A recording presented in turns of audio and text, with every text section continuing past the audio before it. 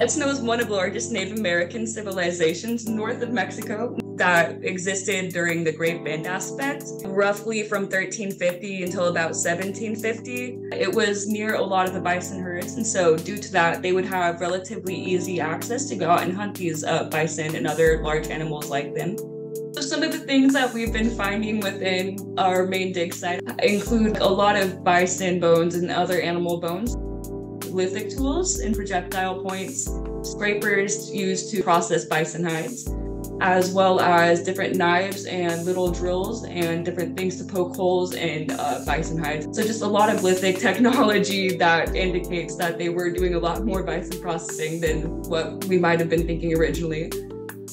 There's a lot of ceramics we've been digging up, as well as a lot of really cool features that might be houses. One of the most exciting finds has been a ground stone. And so what that essentially is a large dome that would be used to process different kinds of plants. A main plant type that would be used for that would be corn. So what they would do is place that corn on top of the ground stone and then grab another smaller rock and then just kind of break it down on top of that.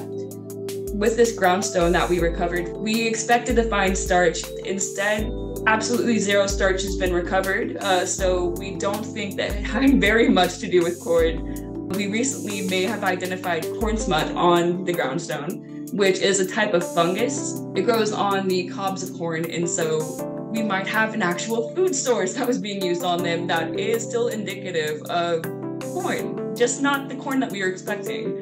But another large thing going on with that ground stone is that we've been finding possible helminth eggs on that. Helminths are parasites, and so different ones have different environments that they normally live in.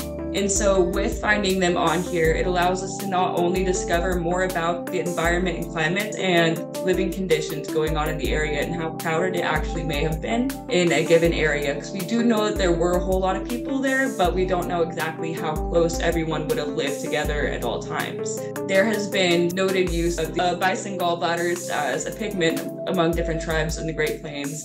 And we've also been finding evidence of breaking bison gallbladders down into a pigment on the ground stone. That kind of evidence comes in the form of these helminths and these fungal spores. You typically don't end up seeing a whole lot of evidence of paint processing, so it would just be very exciting to find.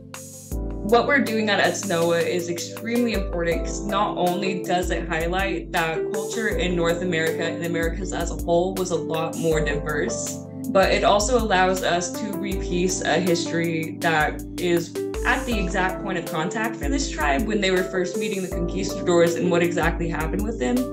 And it also allows us to get a lot more information about the ancestral Wichita. All of these are just really good things, and I can't wait until we get more information on them and delve further into the history of it all.